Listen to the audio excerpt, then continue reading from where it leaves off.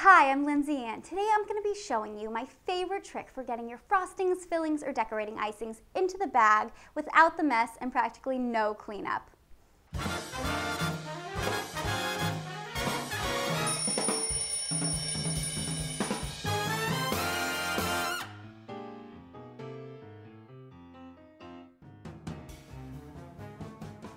Now you can check out my video on how to fill a piping bag, but I want to show you this really cool trick I was taught that I pretty much use all the time now to fill my piping bags.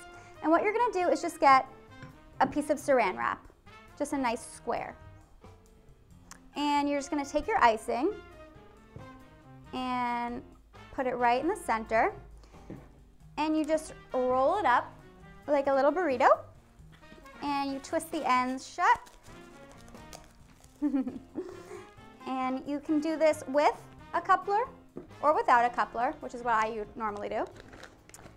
And you just feed it right through and pull the end out. Give it a little twist and snip off the excess Saran wrap. Pull it up a little to get it started. Squeeze the icing out and you're ready to pipe just like normal. The coolest part though is when you're all done or you want to refill your icing or switch to a different color. You just pull the bag out. Whoops, woo! There you go. And look at your bag, clean and practically brand new. So it's also going to save you some money, which I love.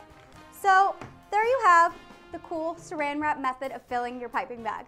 For more videos in my Cupcakes 101 series, be sure to subscribe to my YouTube channel or connect with me online for more fun baking tips, recipes, and ideas. Thanks for stopping by my Dollhouse Bake Shop. See you guys later.